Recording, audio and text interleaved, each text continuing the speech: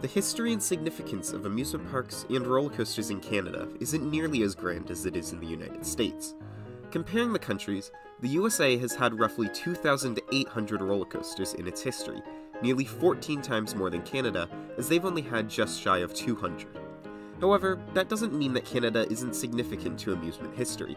La Ronde in Montreal, Galaxyland at the West Edmonton Mall, and PNE Playland in Vancouver have all played a large part in amusement history. But there is one more major park, one that's not only by far the largest in the country, but also one of the largest in the world. Let's take a dive back through the history of the one, the only, Canada's Wonderland. I'm standing at the edge now, it's about to go down. I'm gonna take it higher. It's time for me to light it, so they can't deny it. Hey, bring that fire.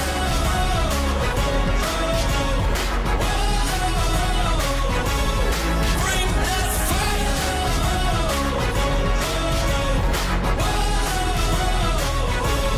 Bring that fire. In order to properly appreciate this park, let's take it back to the very beginning. All the way back to 1972. The story doesn't actually start in Vaughan. It starts nearly 800 kilometers away in a small town just north of Cincinnati. Well, we're really excited. This is quite fantastic out here. I guess it's good on the pocketbook, too, huh? Oh, that was quite a savings, I'll have to admit that. What do you think, Mrs. Henson? It's beautiful. Very imaginative. Think your children are enjoying it? Oh. No doubt. Kings Island is where Wonderland's story really begins. This park opened its gates on April 29, 1972, and was instantly a massive success. Not only was it the revitalization of Cincinnati's old Coney Island, which had been destroyed in a flood during the 60s, but it debuted with one of the most significant roller coasters of all time. It instantly pushed the park to the top of the amusement world and was one of 3 roller coasters that began the coaster renaissance of the 1970s. Kings Island was built and operated by the Taft Broadcasting Company, and after Kings Island's opening, Taft wanted to expand and bring that success outside of just one park. The first of these was Kings Dominion, located in Doswell, Virginia. This park began its construction in 1972 and opened in 1975. However, this wasn't the only park Taft had their eyes on. After the oil crisis of 1973, they merged with the Carowinds Corporation and took over operation of their park, Carowinds, in both Charlotte, North Carolina and Fort Mills, South Carolina in 1975. Outside of this acquisition, another new project was also planned just as Kings Dominion was breaking ground, and this time, they were taking their amusement prowess internationally. A day at Canada's Wonderland is a day like no other. 30 hair-raising rides, 5 live shows, over 20 performances daily, 25 restaurants, 18 international boutiques, 12 cartoon characters, 20 special attractions, 12 hours a day, every day, from only $10.95. Come for the day of your life today at Canada's Wonderland. Taft considered multiple locations in Ontario, including Niagara Falls and multiple areas around the Greater Toronto Area. However, the city of Vaughan was selected because of its closeness to both Toronto and the 400 series of highways that run across southern Ontario. Nowadays, it's hard to imagine Vaughan without Wonderland. However, back then, there was strong opposition to the park. Not only from residents of the area, but also from other tourist destinations in Toronto, such as the CNE, Royal Ontario Museum, and the now-defunct Ontario Place. They believed that the Toronto tourism market wasn't large enough to support the new competition that Canada's Wonderland would give them. There were also worries about the noise that the park would produce. In turn to this opposition, a berm was constructed around the park, and opposition and councillors of the area were flown to Mason to see the positive impact that Kings Island had on that community. Additionally, there were many worries of Americans building an amusement park in Canada. Many believed that it would be part of a cultural invasion of the country by the US. To counter these worries, Taft ensured the public that there would be an entire major area of the park designated and themed to Canadian history and culture. After the opposition was mostly settled and the go-ahead was granted, Canada's Wonderland began its construction on the 13th of June, 1979. The construction of Canada's Wonderland lasted for just under 2 years. During that time, the 320-acre plot began transforming into a stunning amusement park. Canada's Wonderland was unlike Kings Island and King's Dominion, however, as their centerpiece would not be a replica Eiffel Tower. Instead, Canada's Wonderland was gifted an original icon, a massive steel mesh and concrete mountain, dubbed Wonder Mountain. After just 2 years of construction, it was finally time for Taft to make history. On the 23rd of May, 1981, the Premier of Ontario at the time, Bill Davis, and the President of Taft, Dudley S. Taft, opened Canada's Wonderland for the first time. The park's opening ceremony featured over 10,000 balloons, 13 parachutists, 350 white doves, and had an appearance by Wayne Gretzky, who helped to raise the Canadian flag at the park for the first time. Canada's Wonderland had now been welcomed by Ontario, and it would return the favor when Ontarians stepped into the park for the first time. The original Moonwalker, Heartstopper, yeah. The original Black Leather, forever. Ow. The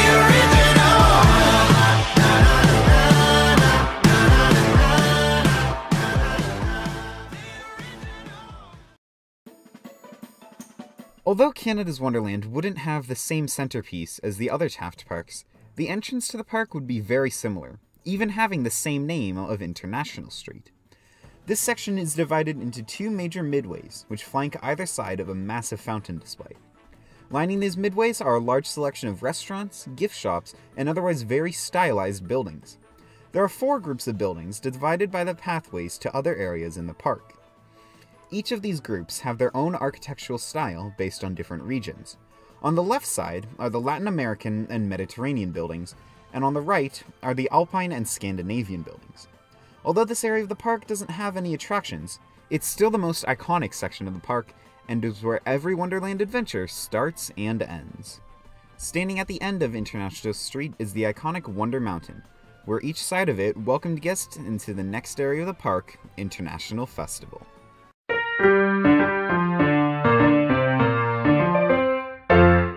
Encircling Wonder Mountain, International Festival is often the section of the park that gets the least discussion. However, it's an area that most people in the park walk through every visit. At opening, this section of the park only housed 3 rides: a bumper car attraction named Krockenwagen, a Huss swing around named Clockworks, and the first of the park's coasters, Blåra Enzien. Blåra Enzien may be a name that's not too familiar to most parkgoers, as it's more commonly known as the name it has today, Thunder Run. For the first 5 years of the park's opening, Blåra Enzien was located outside an international festival.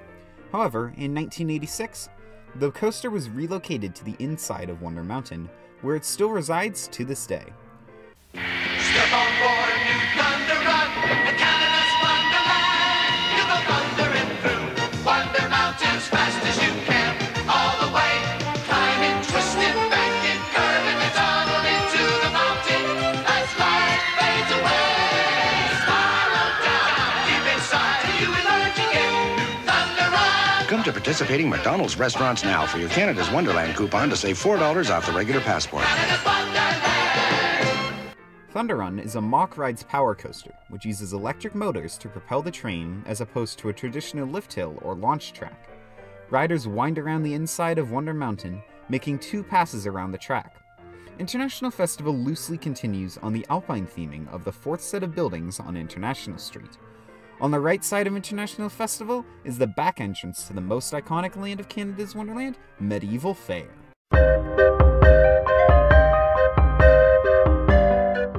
Ever since the park's opening, it's been clear why Medieval Fair has consistently been one of, if not the most popular area of the park. Out of all the original sections, it's the one that had some of the best theming. Just like its name implies, Medieval Fair is themed to medieval Europe. At opening, this section of the park had 2 of the park's roller coasters. Wild Beast is a wooden roller coaster that was based on Wildcat at Coney Island in Cincinnati, the park that Kings Island was a revitalization of.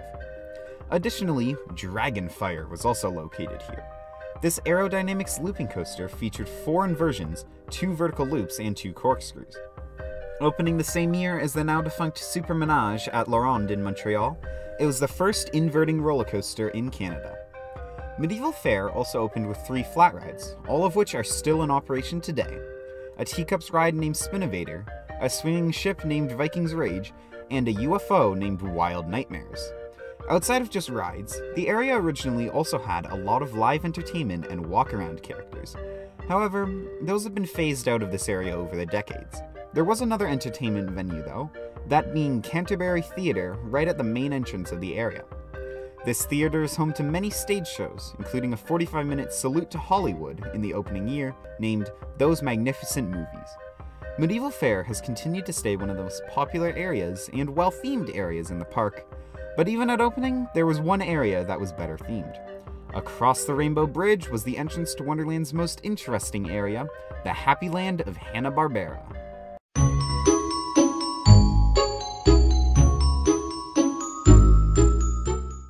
Hanna-Barbera Land was definitely the most in-depth of all the areas at Canada's Wonderland at opening. This area was split into 3 smaller sections, each themed to a different IP from Hanna-Barbera. The center of the area was Scoobyville, obviously themed to Scooby-Doo. This section featured a lot of pretty buildings, as well as a central carousel, and the 4th of the 5th original coasters, Scooby's Gasping Ghoster Coaster. This was an exact clone of a roller coaster model located at all 3 of the other Taft parks. On the side of Scoobyville was Bedrock, the area themed to the Flintstones. This section housed a few more kids' rides, as well as the Bedrock Aquarium, originally named Saltwater Circus. This was a dolphin and sea lion show that was performed at a venue in Bedrock. In 1993, dolphins were removed from the show, leaving it with only sea lions and seals. This was a very popular attraction at the time, and is where a lot of people's fondest memories of the park come from. Finally, to the south of Scoobyville was Yogi's Woods, themed to the Yogi Bear show. This section wasn't as large, but it still featured a few rides and a live show hosted by Yogi Bear at Woodland Theatre. The Happy Land of Hanna-Barbera was by far the most extensive land in the park, and arguably the best themed. However, the final land of the park put up some fair competition in this category. Right off the left of International Street, guests are invited to visit the Grand World Exposition of 1890.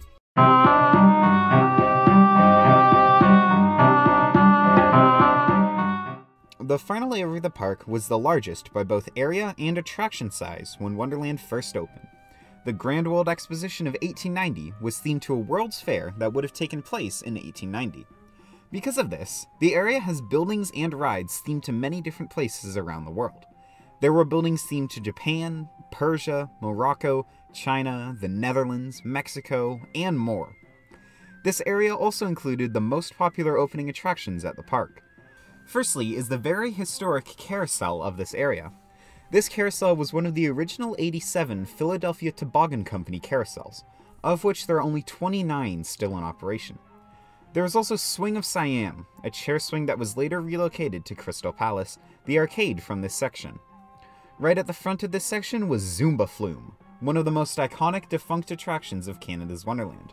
This log flume had 2 tracks, each of which had a steep 40-foot drop. Grand World Exposition also had 2 rides similar to Wild Nightmares, but they both had a twist to them. There was Pharaoh's Eye, which had a different setup for the rider's position, and there was Sol Loco, which riders sat down on. The latter of these was eventually changed to be named Orbiter, the name it remained as until its removal in 2018.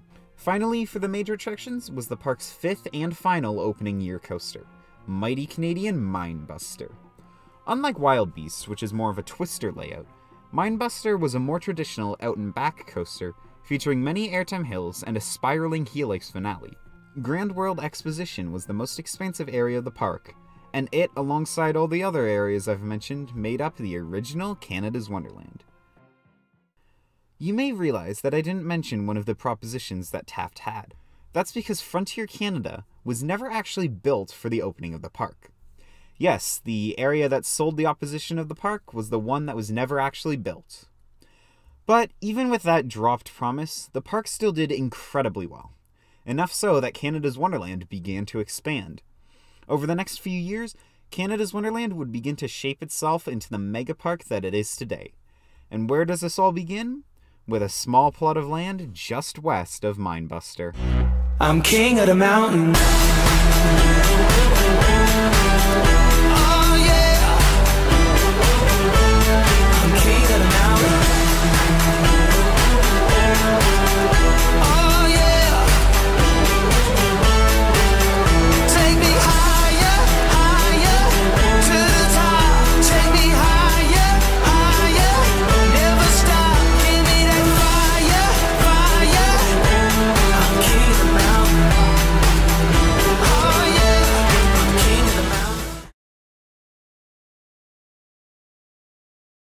Following the great success of their opening year, Taft was able to fully value the success of Canada's Wonderland and began funding new attractions to increase the success. Between 1982 and 1984, some changes and additions to the park happened. The park added an Intamin River rapids named Whitewater Canyon, and Yogi's Woods was rethemed to Smurf Village. However, in 1985, the park kicked it up a notch with their first new coaster since the park's opening, as well as Canada's first stand-up roller coaster. Step in, and stand by for the ride of your life. But don't sit down, cause there ain't no seats. There ain't no seats. Can you stand it? You can't sit down. Where's the seats? There ain't no seats. Ride the new Skyrider, Canada's first stand-up coaster at Canada's Wonderland. We did it! There's always something new at Canada's Wonderland. Skyrider was located near the back of the park, close to Mindbuster. Unlike a traditional roller coaster, riders on Skyriders rode the coaster while standing up, providing a much different experience that most would consider uncomfortable. That didn't mean that Skyrider wasn't popular though. The nearest similar ride at the time it opened was its sister ride, King Cobra at Kings Island, which opened a year prior. The year after this, Blore Enzian was relocated to the inside of Wonder Mountain and became Thunder Run. 1987 saw the debut of the park's seventh coaster, the Bat. Welcome to Canada's Wonderland, where our new ride's going to tie you in knots. First, we'll give you one quick twist. Ooh, one more. And then, hello. But if you think that was scary, now you have to do it all over again. Backwards. Oh! A bat. Only at Canada's Wonderland, because Wonderland's the one. Oh! The Bat is a Vekoma boomerang coaster, a ride which sent riders both forwards and backwards through 3 inversions. This was another popular attraction at the time. The next 3 years saw smaller additions of flat rides and water rides. However, 1991 would see the biggest coaster yet for Canada's Wonderland. The most awesome roller coaster ever is now at Canada's Wonderland, but there's one thing missing. The track. Vortex is here, hurtled with 90 kilometers an hour with nothing beneath you but air. And confront the power of motion as you plunge into chaos. Now feel the grip of Vortex. At Canada's Wonderland. Hurry, get valuable coupons now at A&P or Dominion to save $4 off each regular passport, plus get a free M&M's yo-yo and other great deals at the park. Vortex takes riders up 98 feet onto the top of Wonder Mountain. After diving off the side of Wonder Mountain, it swings riders around rapidly across the back river of the park. Vortex is the tallest and fastest coaster of its type. Unlike traditional roller coasters, Vortex is a suspended coaster. These have the trains sitting below the track, giving an experience that makes the ground feel a lot closer. To add on to this sensation, Vortex also has cars that freely swing, which makes every ride unique in its own way. Vortex made its debut with great public response, and it instantly became a smash hit addition at the park.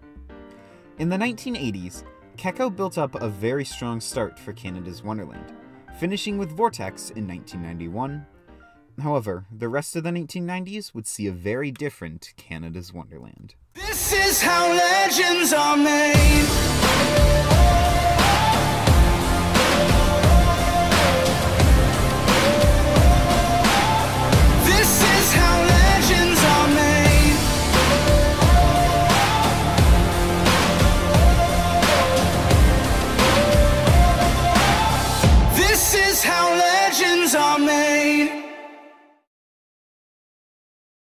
In 1993, the media company Paramount Pictures acquired all 5 of the Taft Broadcasting parks, turning them into their new division, Paramount Parks.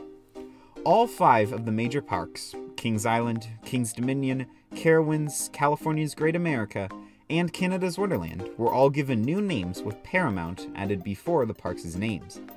This was a very significant change for the parks. Most significantly for Canada's Wonderland was the new water park that the park introduced in 1992, Splashworks. Splashworks cost around 6 million Canadian to build in 1992. Spanning 10 acres, Splashworks opened with many water slides, a lazy river, and a kids' play area. 4 years later, Splashworks doubled its size, including new bridges over Mindbuster. This edition also featured the largest outdoor wave pool in Canada, Whitewater Bay. Secondly, the Paramount era would be the beginning of large-scale ride removals at Canada's Wonderland. Because the park is so landlocked, finding space for new attractions is very difficult, and so some rides had to be retired for new experiences. One of the hardest hits of these was Zumba Flume, which was closed and torn down at the end of 1994. However, it wasn't all bad news for Wonderland under this new ownership. With the introduction of Paramount, many rides were able to tap into the large amount of intellectual properties that Paramount owns, creating new experiences now loosely themed to movies. Hearing that concept, many people would think of attractions like those at the Disney or Universal parks. However, this was far from the case with Paramount's new rides. Take, for example, the first new Wonderland coaster after this acquisition, Top Gun. What's it like to ride the sky? You saw it in Top Gun, the movie.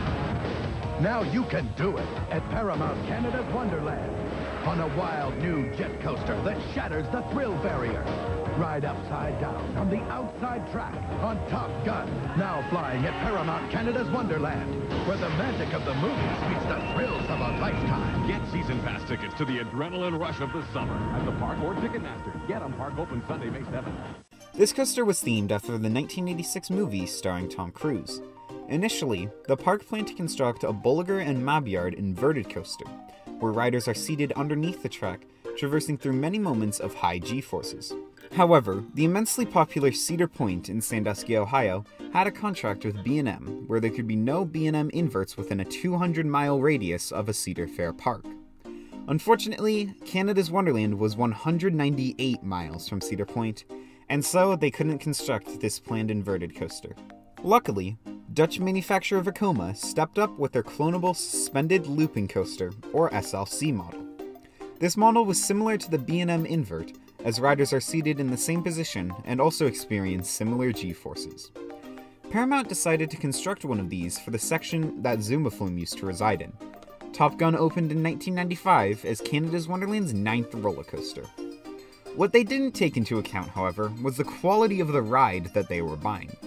Unlike Bolliger and Mabyard inverted coasters, which are usually very smooth and comfortable rides, Vekoma's SLCs are the roller coaster equivalent of a paint mixer. Most are very rough and uncomfortable rides, but Top Gun is generally considered one of the absolute worst, having some of the most headbanging of any of the SLCs. Regardless, some sadists may still want to ride this coaster, and the ride still does draw unknowing guests into its clutches. No. Oh, that hurts so much. Luckily, the next few years would be more favorable for Canada's Wonderland. In 1997, the park added Drop Zone Stunt Tower and Speed City Raceway to the Medieval Fair section. Oddly modern-looking attractions for a medieval section, but hey, that's Paramount Parks for you. The year afterwards, though, would see a large change to half of the kids' area. 5 years prior, Smurf Village had been turned into Kids Kingdom. However, this new transformation into the new land Kidsville introduced 5 new rides, including the park's 10th roller coaster, Taxi Jam. Only 1 year later, the park added their 11th roller coaster, The Fly. Located in International Festival, The Fly is a wild mouse coaster that features many tight elements, with its signature feature being a series of sharp hairpin turns with little banking. At the turn of the millennium, Canada's Wonderland added Riptide, another oddly modern flat ride in Medieval Fair, along with Scooby-Doo's Haunted Mansion, a shooting dark ride. This year also saw the removal of Bayern Curve, and the relocation of Clockworks to make way for 2001's edition, Shockwave. Shockwave spins riders on an angle while the seat chassis are spun around like wild. 2001 also saw the addition of the park's 12th roller coaster, Silver Streak. This family inverted coaster was also added to Kings Island and Carowinds and sees riders winding around helixes at slower speeds. In 2002, the upper section of Grand World Exposition was split, introducing the new land of Action Zone, along with another big flat ride, this time being the pendulum ride Cyclone. 2003 saw the transformation of Bedrock. Due to the waning popularity of the Flintstones, Paramount decided to remodel the area and turn it into the new Nickelodeon Central. New rides were added, and some existing ones were rethemed from the Flintstones into Nickelodeon IPs such as Rugrats. This year also saw the debut of another Action Zone ride, this time being the one-of-a-kind Sledgehammer. To this day, it is still the only one like it on the planet, but that may be for a reason. Although the ride experience of Sledgehammer is very fun and many's favorite flat ride in the park, since the 2010s, the ride has suffered from serious mechanical problems, making it so that the ride goes down every few hours, sometimes within even 20 minutes of getting it operational again.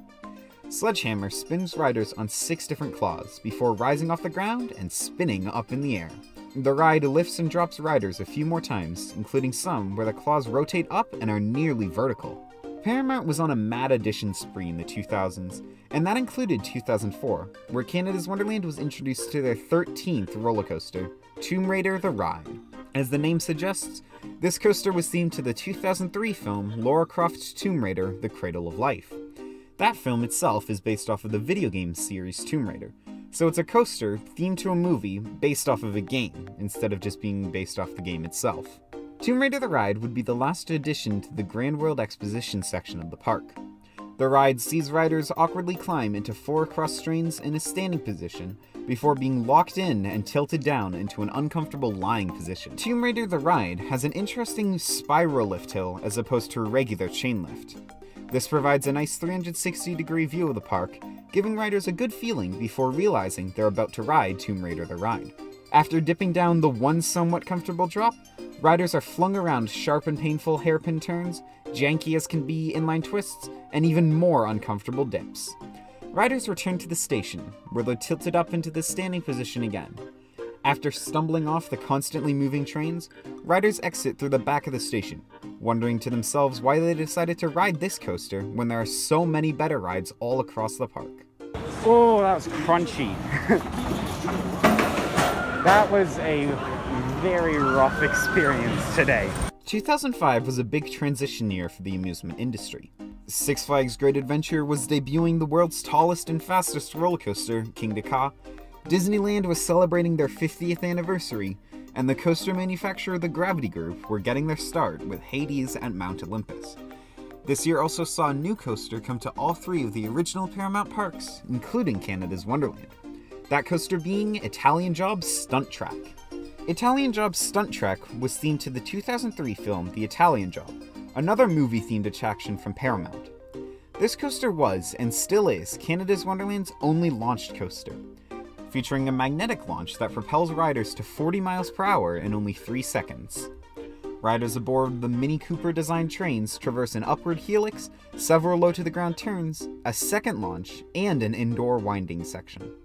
The ride also included special effects throughout, the signature one being at the mid-course brake run, where a helicopter shot simulated gunfire and barrels burst into flames. This coaster was by far the best themed at Canada's Wonderland, and it seemed like Paramount was beginning to find their footing and get situated in their slot in the amusement industry.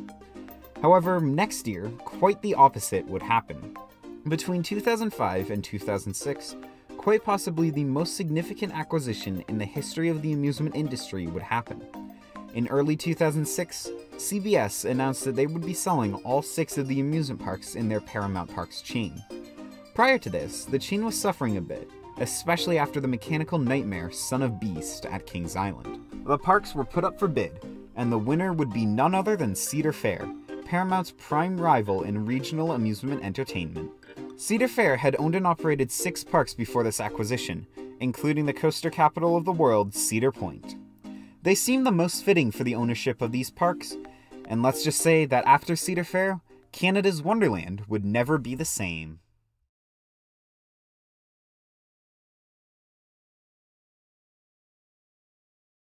After the acquisition, Canada's Wonderland began to evolve. A lot of the IPs in the park from the Paramount era began to fade away. Italian Job Stunt Track became Backlot Stunt Coaster. Top Gun became Flight Deck. Tomb Raider: The Ride became Time Warp. And most significantly, Nickelodeon Central and Scoobyville merged and morphed into Planet Snoopy. This new area opened in 2010, incorporated theming and characters from the Peanuts. Planet Snoopy felt a lot closer to the original view of the Happy Land of Hanna-Barbera. These changes brought the park to feel a lot more like the other parks in the Cedar Fair chain, especially their flagship park, Cedar Point. And, also like Cedar Point, Canada's Wonderland was about to enter a new age of thrills.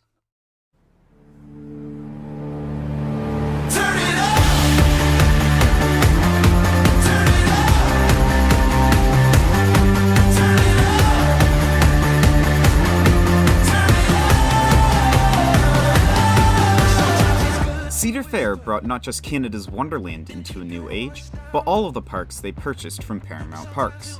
The thing Cedar Fair is known for is their show-stopping thrill coasters, and the first for their new acquisitions came to Wonderland in 2008. At the time, it was the tallest and fastest roller coaster in all of Canada. Big, bold, behemoth. Let's get a little bit louder. Let's get a little bit louder. Gotta get a little bit louder. Let's get a little bit. Turn it up.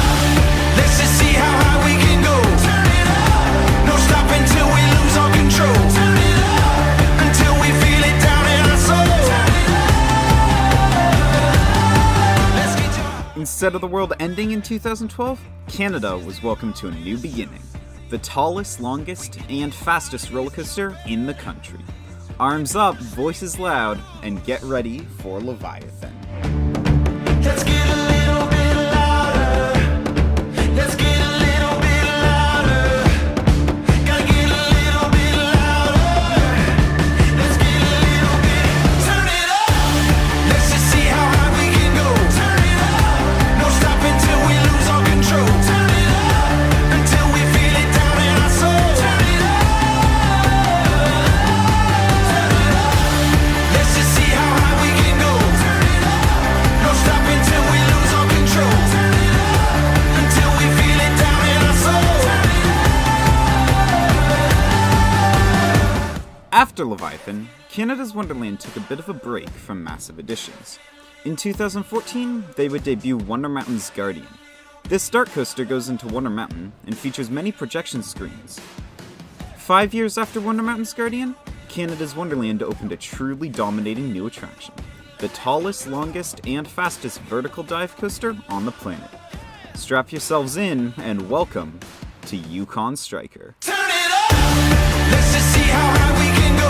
Turn it up. No stopping till we lose all control. Turn it up. Until we feel it down in our soul. Turn it up.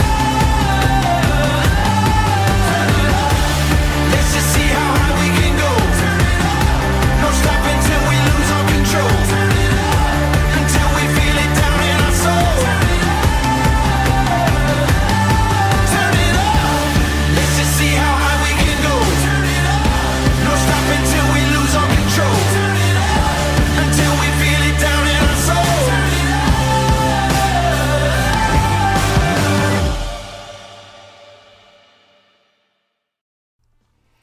Cedar Fair was really able to transform Canada's Wonderland into the icon of the Great White North that it is now. In only 15 years, they have added 3 of the largest roller coasters in the world.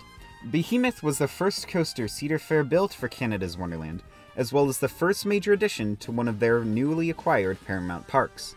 Behemoth stands proudly over the southern region of the park at a height of 230 feet. Riders on Behemoth speed faster than 70 miles per hour and experience many camelback hills that provide a great feeling of weightlessness or airtime.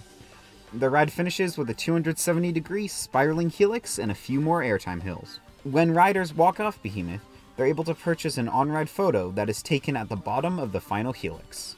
Leviathan was the first gigacoaster constructed by Swiss manufacturer Bolliger & Mabillard, who would become ingrained in the ex-Paramount parks with coasters like Diamondback at Kings Island, Dominator at Kings Dominion, and Intimidator at Carowinds, as well as the aforementioned Behemoth.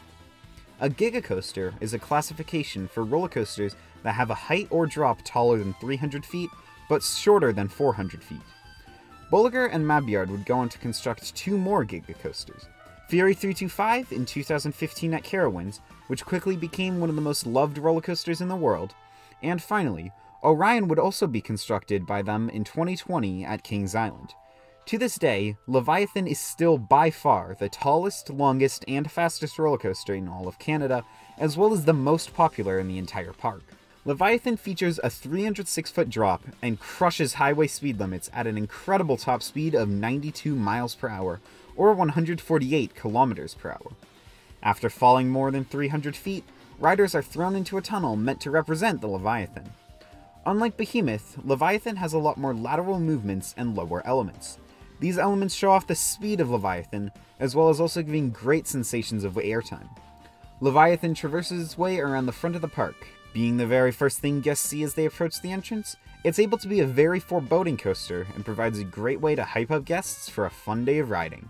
Once again, riders are able to purchase an on-ride photo, this one being taken right after the first turn. There's also the one-of-a-kind Wonder Mountain's Guardian. This was the first major coaster to be built by the German company Art Engineering. Art Engineering partnered with the Montreal dark ride manufacturer Triotech to create a new type of roller coaster, the world's first and only dark coaster. Wonder Mountain's Guardian combines the regular thrills of a roller coaster with the storytelling mechanics of a dark ride, including each rider being equipped with a laser gun to shoot enemies on projection screens. The coaster debuted in 2014 and typically draws a large crowd due to its novelty and interactiveness. Yukon Striker was the most recent roller coaster that Canada's Wonderland has added.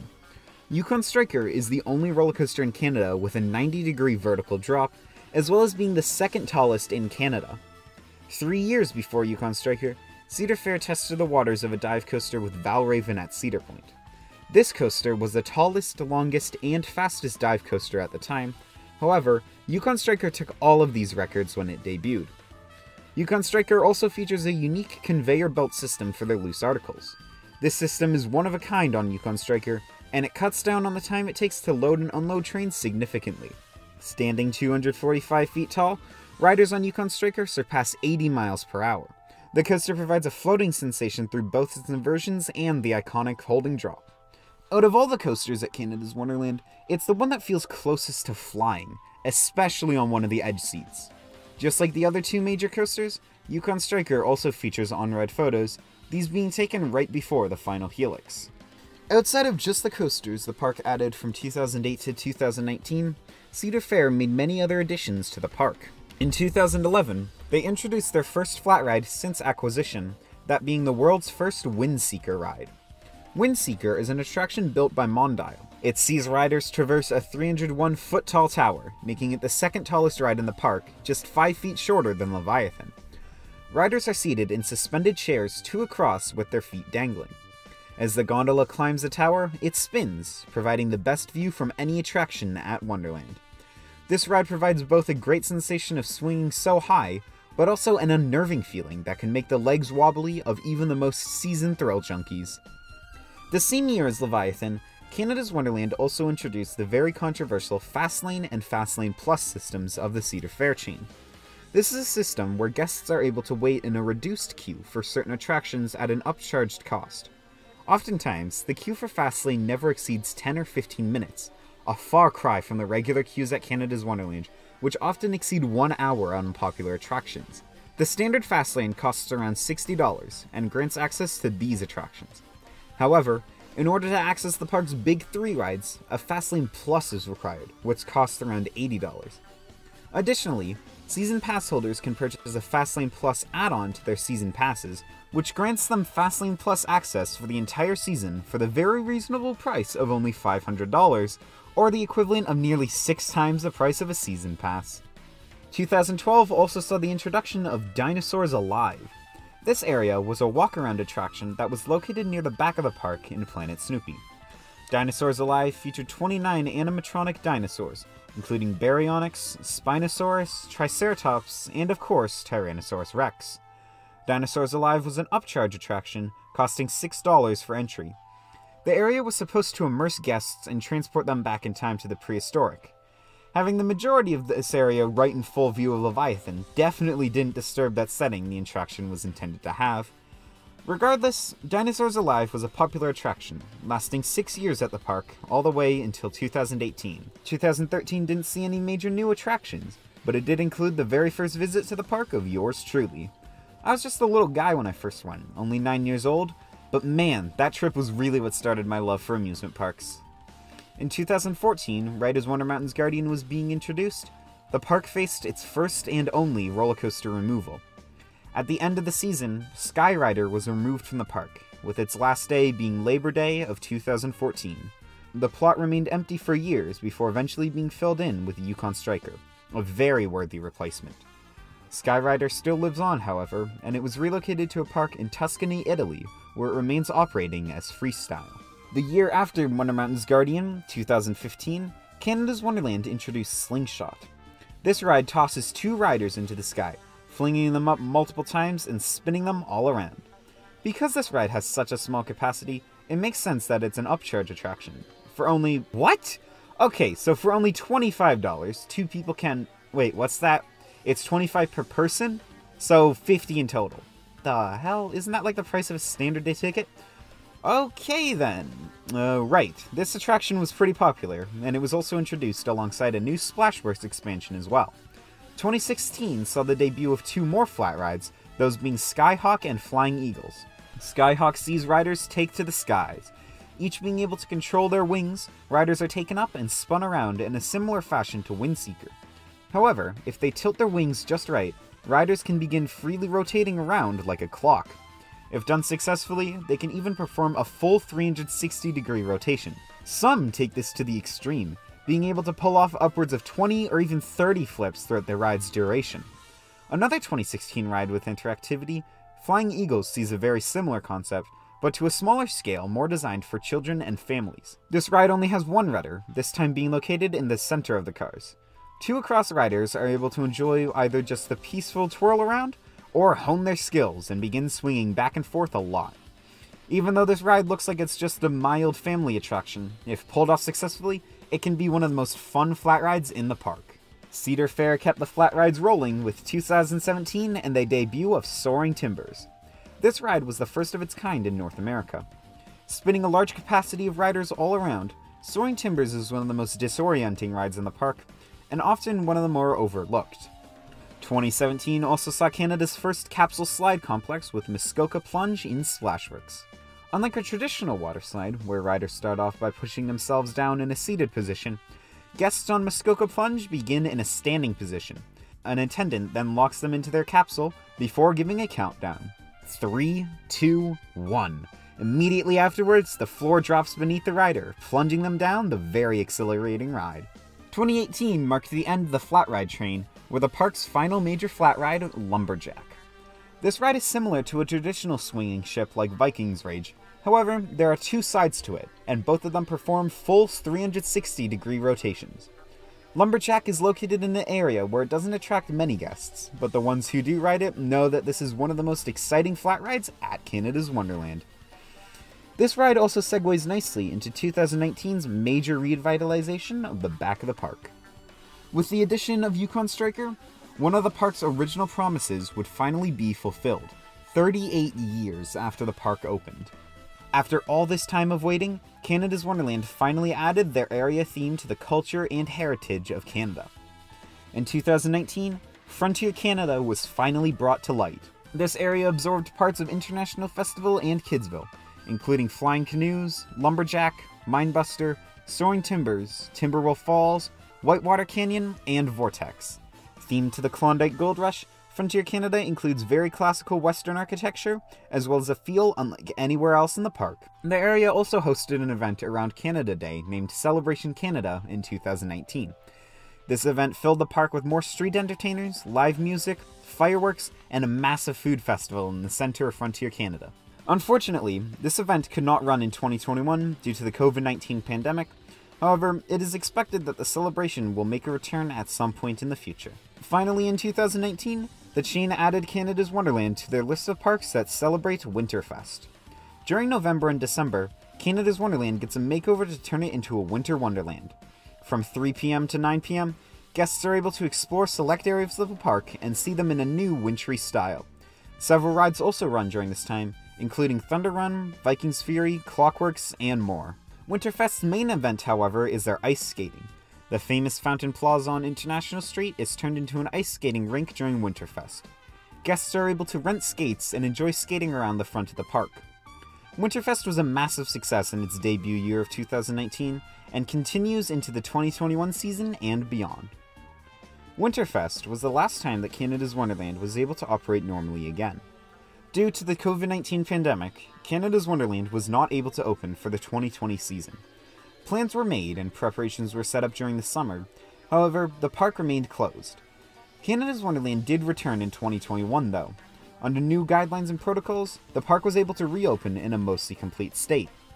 2021 also saw the carryover attractions that were meant for 2020, those being Beagle Brigade Airfield, a new fun kiddie ride located in Planet Snoopy, and Mountain Bay Cliffs, a multi-level diving platform in Splashworks, with the tallest cliff being 7.5 meters tall. The future is uncertain for Canada's Wonderland as Canada begins to revise its provisions again, but that doesn't mean the park is doomed. Throughout the 40 years of its existence, Canada's Wonderland went from Taft's little dream to one of the largest amusement parks in the world. Home to 17 roller coasters, 11 water slides, and a total of 70 attractions in all, it's no wonder why Canada's Wonderland is the most visited seasonal amusement park in all of North America. 41 years after first being welcomed into the world, who knows what the future of Wonderland will hold? All I know is that I don't want Flight Deck there.